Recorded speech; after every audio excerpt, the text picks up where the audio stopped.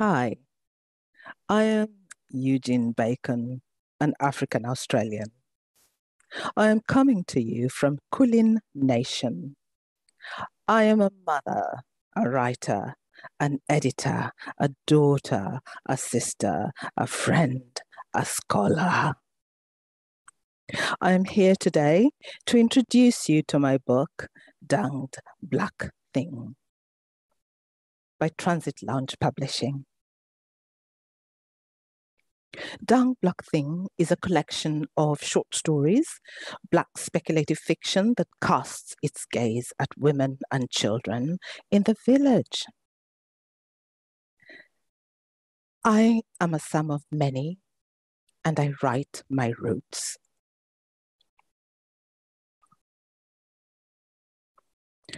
Today, I'd like to read a short story, When the Water Stops, in Danged Black Thing.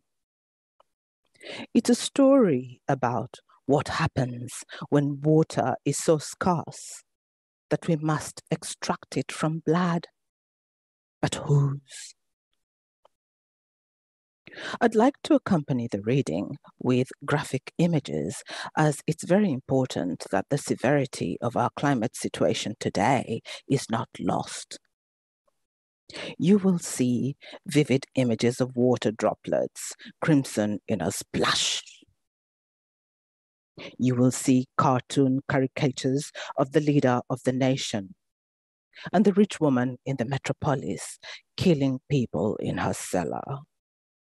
You will see a Black man holding his head in trepidation of what he has done to his village wife and the 14 hungry children that are, for him, simply options. And you will see an image of Afia, a starving child, furious at the world as his brother peers across his shoulder.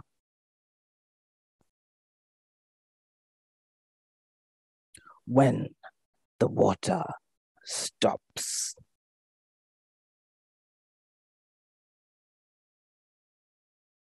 When the water stops.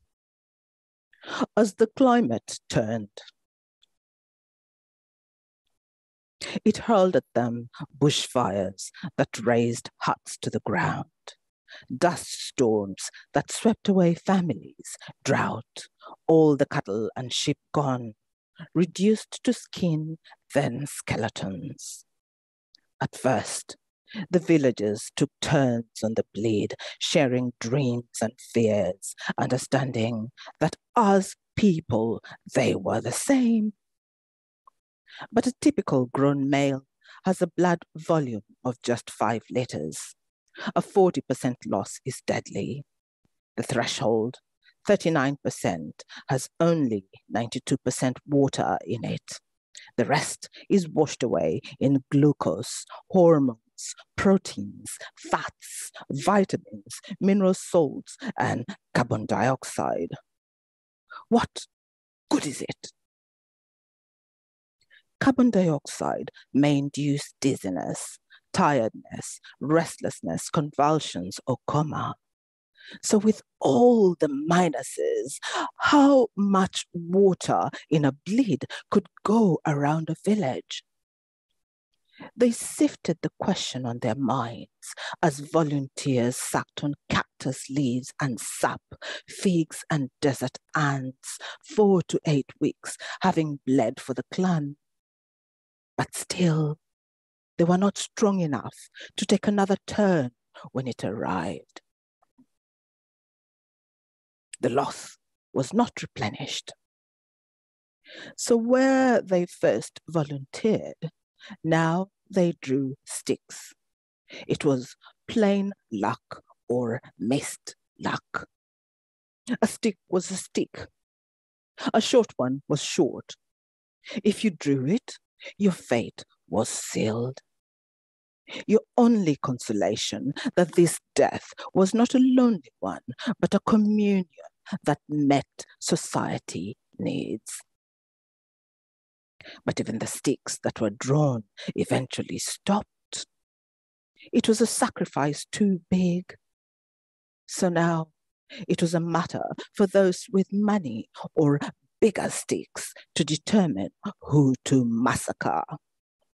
And that determined whose ashes would float in the air, figuratively speaking. What really happened took place in a vat.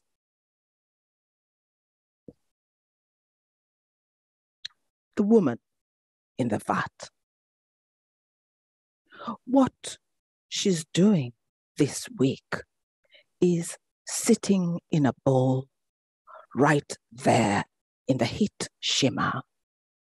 She's awash with memories of drowsing, unfolding, everything in slow motion.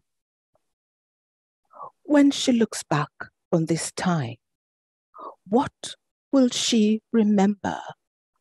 She watches the smoke swirling like a benevolent hug, giant clouds bubbling out the words. Where are you now?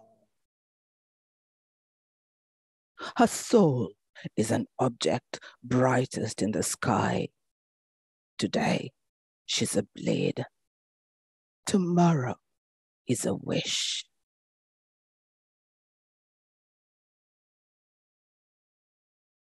The leader of the nation. 10 years ago, the big leader came out of his shelter, keen to stand on the steps of a shrine opened as a museum to the Pope. He stunned human rights leaders, a few high courts, and many mothers when he pushed out his lip and held a Bible for 1 full minute as the cameras snapped. Riot police fell with fat sticks, rubber bullets, and gas masks on peaceful protesters brandishing slogans about the art of cherishing and love. What was a drop of blood when the economy outweighed civil unrest and stocks soared higher? Did you see the Dow? A gain of 267 points. And the advances in the Nasdaq Composite. Evolutionary theory was about natural selection, the form that would leave the most copies of itself. Light years on, every archbishop in an alternate universe, outraged by the misuse of a facility of worship, would consider the historic violation of the principles of humanity and utter 3 spaced words. I can't breathe. Protests were always ugly, thought the leader. And a new election was coming up.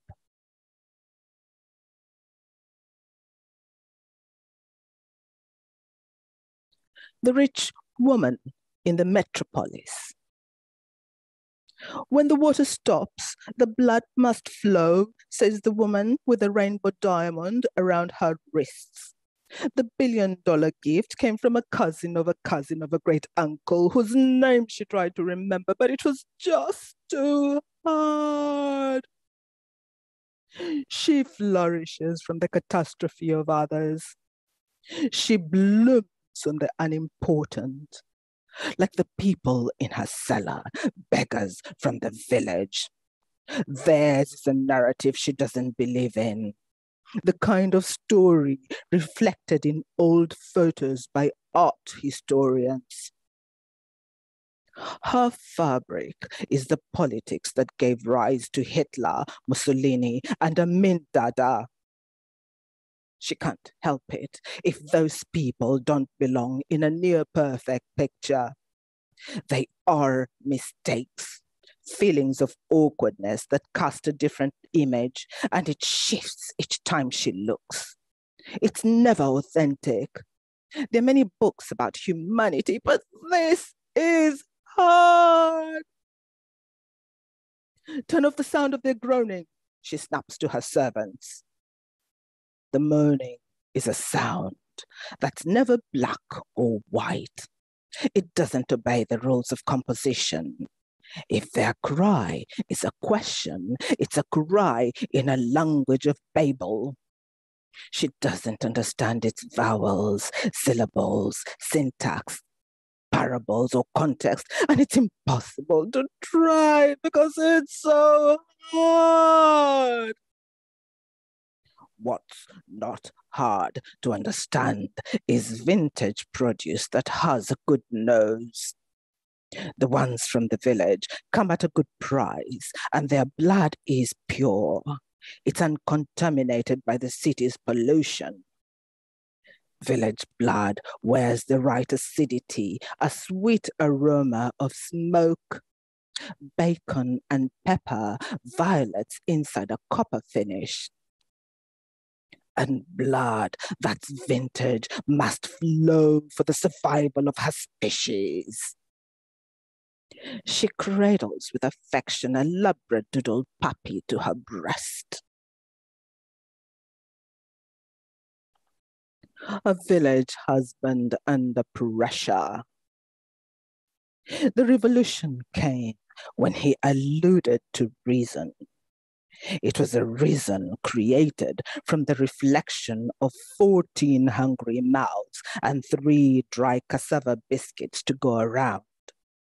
It was a reason that made him ask the question, wife or children? She'd brought them into existence. They initiated a cycle of living that was a torment. Perhaps his was an excuse to be unkind. Everyday hatreds, resentments, regrets. They crept in like dwarf monkeys and became pests, stealing, raiding, and all that. He was not the sort of person to hold a grudge on matters that came along with a slow marriage. So it was right to say that it was fear that decided his choice. Fear. When his wife's own revolution came, there was no question where her truth lay. Husband or children. He made things happen. Yeah, sorry. They said what happened in a vat was quick. He missed someone to rant to, but there was enough money to feed hungry children now, and the youngest just 2, Afia, the Friday-born child. Abimbola, the rich-born child, but always poor. Amara, the graceful one, now pot-bellied and bold with kwashako. Chi, Ke, Re, Po, the quadruplets with nylon hair and eyes filled with sand. He made things happen because after the wife, 14 options still.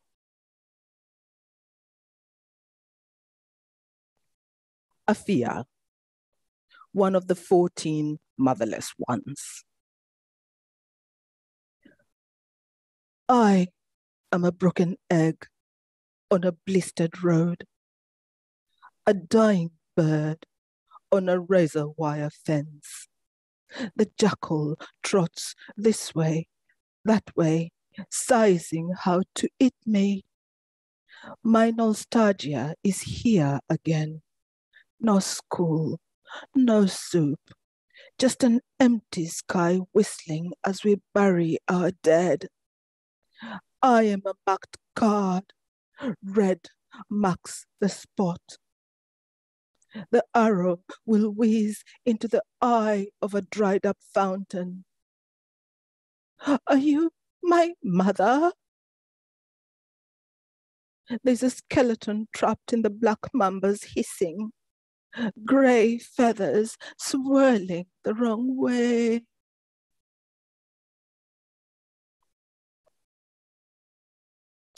The youngest child speaks. I in search of something I don't know. There's a hand and a gaze, a smile and a scent. It's a comfort, it's a warmth. I don't remember the face that comes and goes, the love that is a crack. It's complicated, it's unsafe, blurred and full of crumble.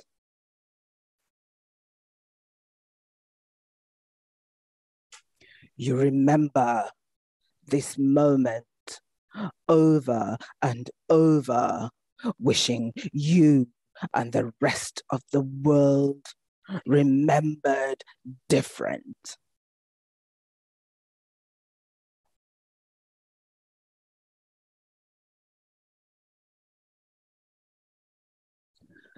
So that is when the water stops from Danged Black Thing. If you'd like to read more of my stories, please get a copy of Danged Black Thing by Transit Lounge Publishing. You can talk to me, connect with me on Twitter at Eugen Bacon. Find out more about my books at eugenbacon.com.